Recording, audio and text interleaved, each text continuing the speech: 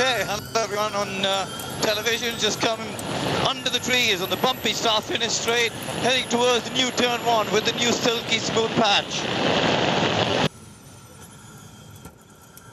Wow, that feels like a real normal corner now, so it's going to be interesting to see in the race how that pans out. First gear for the left-hander. Big bump on the exit, heading towards the chicane, up to third, back to second, big commitment over the curbs.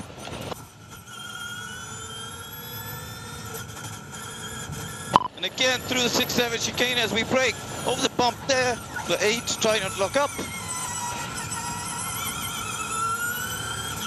Back straight, stay to the left-hand side, there's a bit of bumps on the right, and again here, got to stay off the camber when you get on the brakes for the corner.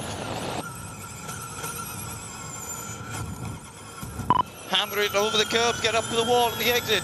This next chicane, now that the bollards have gone, it's going to be so important to cut the right-hand apex.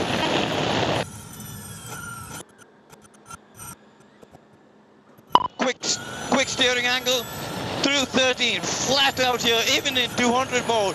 Stay to the left-hand side because you have to brake for the bus stop chicane.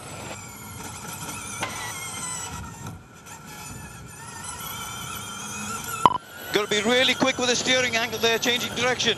Bumpy here, obviously a crash in qualifying yesterday, don't want to do that again. Over the curb and across the line.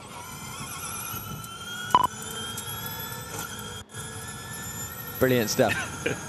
Thank you for that. Oh, and a little wave as well. Good Thank man. you for that, Karun. Yeah, so there's a lap of this circuit, and turn 1 now is pretty good.